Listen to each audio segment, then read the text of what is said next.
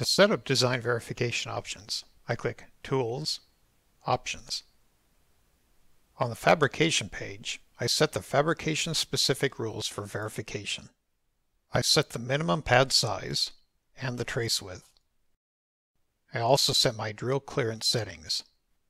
Next, I specify a maximum allowable angle between objects to avoid acid traps. I also set a minimum allowable copper width to avoid creating slivers. I click the Design Verification page. Here I select the Fabrication checkbox so the software includes my fabrication settings in the design verification. Then I select each of the previously mentioned fabrication checks. I select all of the other design verification checks I want to include.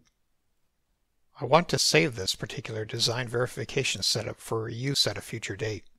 In the Design Verification Scheme area, I click the Save As button and I type a name for the configuration.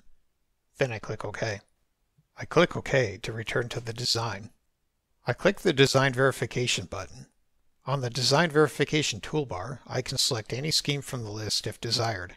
However, I want to keep the current selection. I click the Verify Design button. The software performs a design verification in accordance with the scheme settings and marks the design visually in each area where a design violation or error occurs. To view an error in detail, I open the Spreadsheet window and click the Errors tab. When I click an error listed in the spreadsheet, the workspace highlights the corresponding error in the design and centers it on the display. I expand an error listing to view additional details.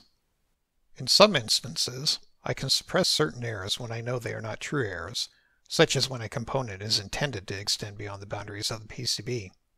I select the Ignore checkbox, then I click the Auto Update Data button to suppress the error.